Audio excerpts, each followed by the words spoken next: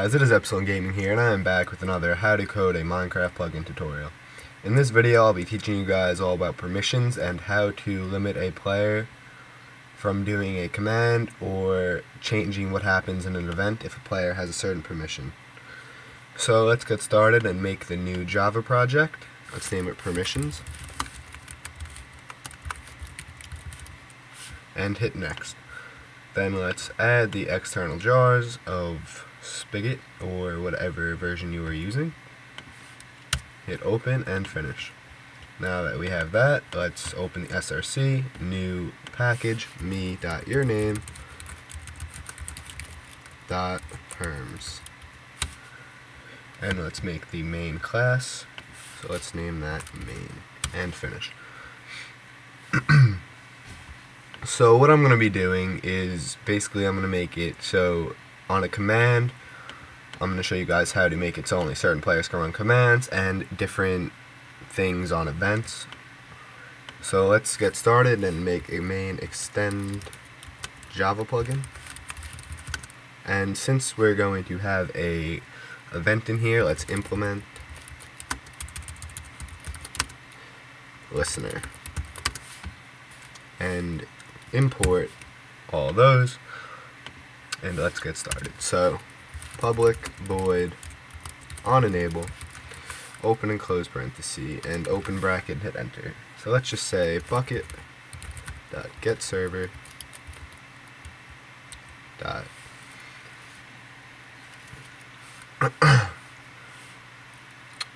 .getlogger dot info. And let's just make it say permissions is enabled and hit that. So let's start with a command. So public boolean on command cmd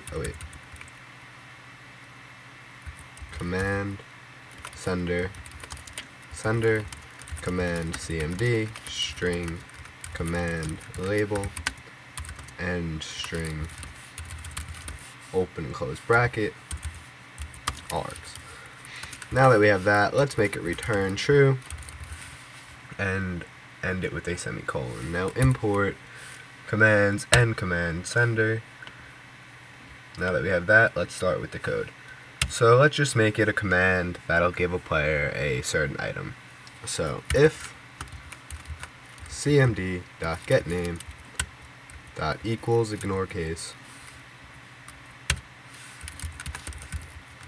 Once again, if you don't know how to do this, I suggest watching the first few videos of the tutorial and then coming back, because in those videos I just teach you about how to make a command and what all this means. So if the command equals ignore case, let's just say diamonds, and let's open a bracket. So if the command equals diamonds, whatever is in here will happen.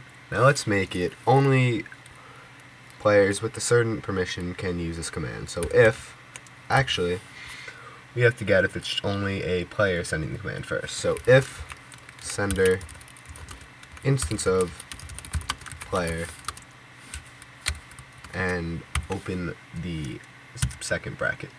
Now import player and let's continue. Right there, that was just saying if whoever sent the command was a player, then it will work. So let's get the player. So player p equals sender, actually equals parentheses player sender. This is saying the player, which is now called p, is the sender, which is a player, so we can do whatever we want to him.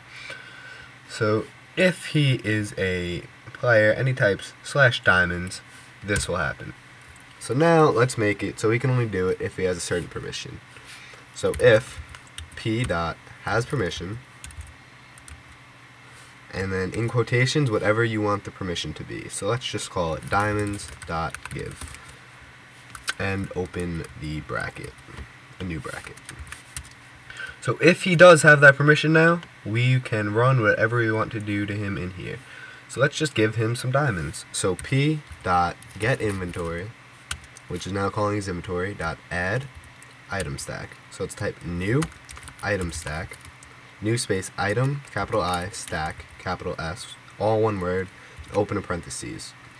Now let's do material dot diamond, comma 64. So that what this is saying is it is giving him diamonds, and he's giving him 64 of them. I'll make a new video later explaining all item stacks, so don't worry about that too much now. But let's just say he will receive diamonds. So let's import item stack. Make sure you import inventory item stack or it will not work correctly. And let's close the line with a semicolon. So now if he has permission, he will get 64 diamonds. Let's also update his inventory so there isn't any glitches. So p.update inventory, and now his inventory will update as soon as he gets the diamonds and there won't be any glitches. I'll teach you guys about inventories in a later video too. Let's also send him a message. So p.sendMessage chat color dot gray plus you have been given space plus chat color dot aqua plus diamonds. Now if you want to add a cooldown to this, I will also do that in a later video, but for now we're just going to worry about the permissions. So now we worried about if he does have the permission, but now if he does not have the permission, let's make it do something else. So if you hover this bracket, it will hover this one. So that's saying this is one line. So on the other side of this, type else, E-L-S-E, and then open a new bracket and hit enter. So now this is if he does not have the permission. So let's do p.sendMessage chat color dot red plus you do not have the permission. You do not have permissions. Okay, and let's close that line, and let's return false. Now, the command of this is done. So if a player types /diamonds, if he has permission, it'll give him some diamonds. If he does not, it'll say you do not have permission and return false, so that is it. Now let's also make it, just as an example, when a player joins a server, since we're so used to the MOTD plugin in the last 2 videos, it should be pretty simple. Alright, I am back. Sorry about that, guys. I just had to recode all of this because my Eclipse crashed. But let's get back to what we're doing. So public void player join event e, and then open that. So when a player joins a server, this will happen. I'm going to save it as I go on now, and let's import player join event. And for some reason that's being, because we forgot event handler, at event handler. And there we go. Now import both of those, and let's continue. So player p equals e dot get player. So now when a player joins the server, player p, this will happen if, now let's see if he has permission. So if p dot has permission,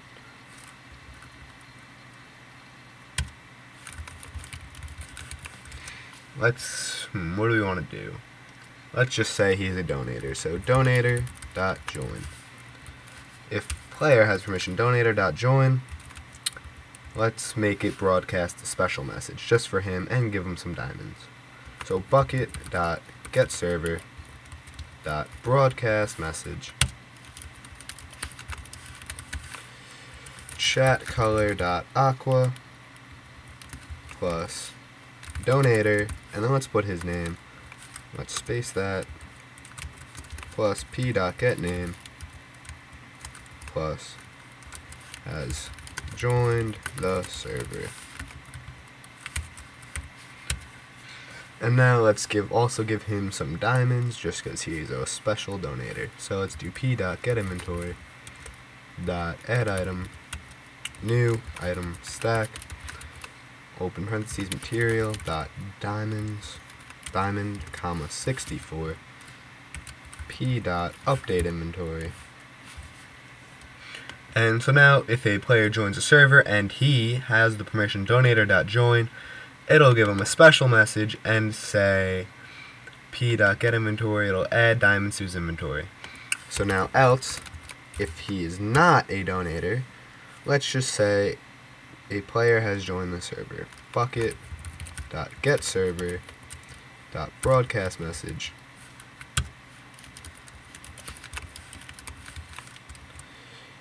a player has joined the server. Now we're not even going to make it in color because they're just a normal player. They don't get any diamonds or anything. So if he has donator join, it'll give him diamonds and broadcast a special message. If he does not, if he's just a normal player, it'll just say he joined the server. Now let's make the plugin.yml. So src new. Actually, let me save this real quick. Now let me do, I did that, not import. I'll fix that in a second. New file, plugin.yml, name, version, main, author,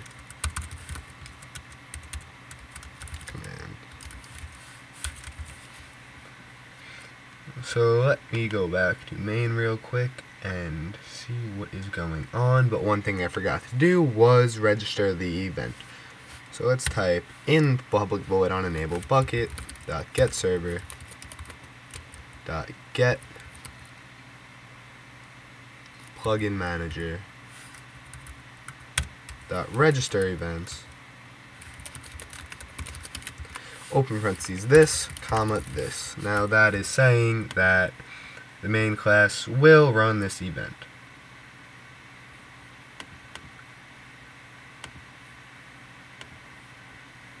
Now let's get back to our plugin.yml. So it'll be name, would be perms, I guess, version 1.0. The main would be me.jpreannie13.perms.main. Author your name and command. So let's hit enter, space it twice, and the command is diamonds. Or I believe it's diamonds. And space it 2 more times and type description. And let's just say gives player diamonds. And we forgot description of the plugin. So that would just be testing permissions.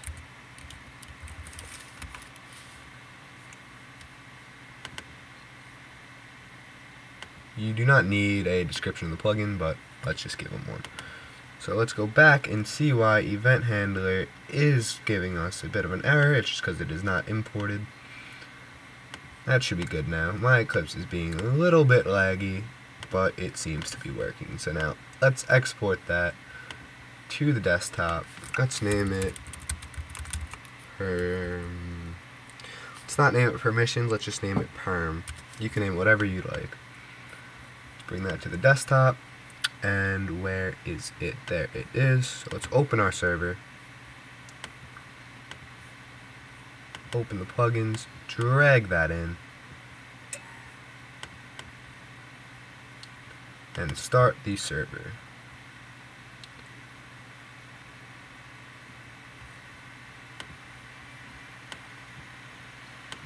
Now, just kidding, the server should already be started.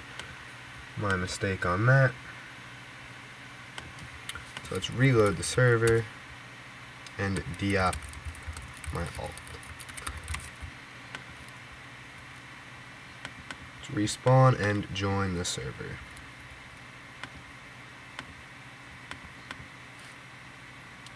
So a player has joined the server. So since we don't have any permissions, let's do /diamonds, and you do not have permission. Now let's give my alt the permissions diamonds.give.